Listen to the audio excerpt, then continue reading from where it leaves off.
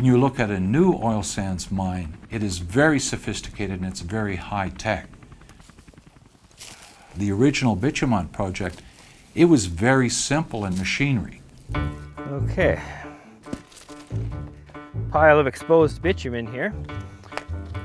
And that would have been actually the remnants of an early hopper, which would have been used to separate the rocks and whatnot from the bitumen before they began the separation process.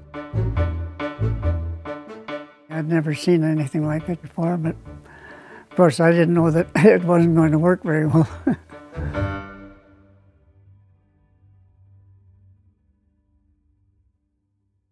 There was a view at that time that the world was running out of oil. And so people were looking for new deposits, and one of the locations that they knew was in northern Alberta in the oil sands. The federal government actually sent out numerous geologists out into the area to actually map the size of the resource. But at the same time, there were entrepreneurs becoming interested. So the fellow that actually developed Bitumount, Fitzsimmons, he bought the leases, sight unseen. In the warm summer months, we'll get some of this bitumen liquefying like we see here. I find it kind of a sweet smell, but not pleasant by any stretch. That particular lease has some of the best oil sands deposits in the area. So Dr. Carl Clark at the University of Alberta developed and said you can separate the oil from the oil sands by using a hot water extraction process. And Fitzsimmons took the idea, but with a little bit of a different mechanical process. The Fitzsimmons plant, it was not done indoors, so they were totally exposed to the elements. They had to mine by hand, and then they would put it into the hot water tank here. Men would just lie on either side of it, and they would skim the oil off by hand. So a very time-consuming and labor-intensive process. But he was able to do it enough so that, I believe it was 1931, he was producing 60 barrels a day. All of a sudden people began to say, okay, it is possible to use that concept and make it into an ongoing process so it would operate 24/7, 365.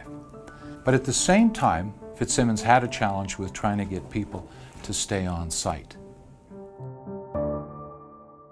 My name is Tom Morimoto. I'm 97 years of age. When I was 19 years old, I was offered a job as a radio operator on the Athabasca River.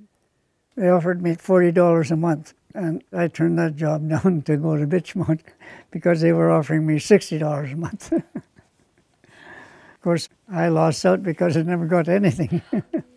Fitzsimmons was running around the country trying to raise money, and I guess he wasn't very successful. They were trying to turn a profit. They were trying to get somebody interested in investing into the technology. But he never achieved the continuous operation. The process was so inefficient. The sand in the bitumen would erode valves, and they'd wear out within several hours. So we were always having to take the thing apart, and of course we were all covered with this black tar. The workers would have their laundry laundered for them, just to try to encourage more people to stay longer. Originally, I think you had about 60 or 70 men there working, and as the summer wore on, men gradually drifted away. There were only a few married men and a few of us that couldn't afford to go north. So we had to wait for the ice to freeze so we could walk out. 54 miles to Fort McMurray. I must say I was some tired when I got there. A lot of the momentum fell away from the oil sands with the discovery of light oil. Fitzsimmons kept thinking outside the box to try to find different uses for bitumen, different ways he could make money selling the product. Unfortunately, nothing really came to fruition. An investor by the name of Lloyd Champion came on board. He actually ended up taking over the company and convinced the Alberta government to front the money to build the new plant, which was, of course, able to process a whole lot more on a larger scale. 20,000 barrels a day. It's kind of the magic number in the oil sands. If you hit 20,000 barrels a day, you are proving commercial viability.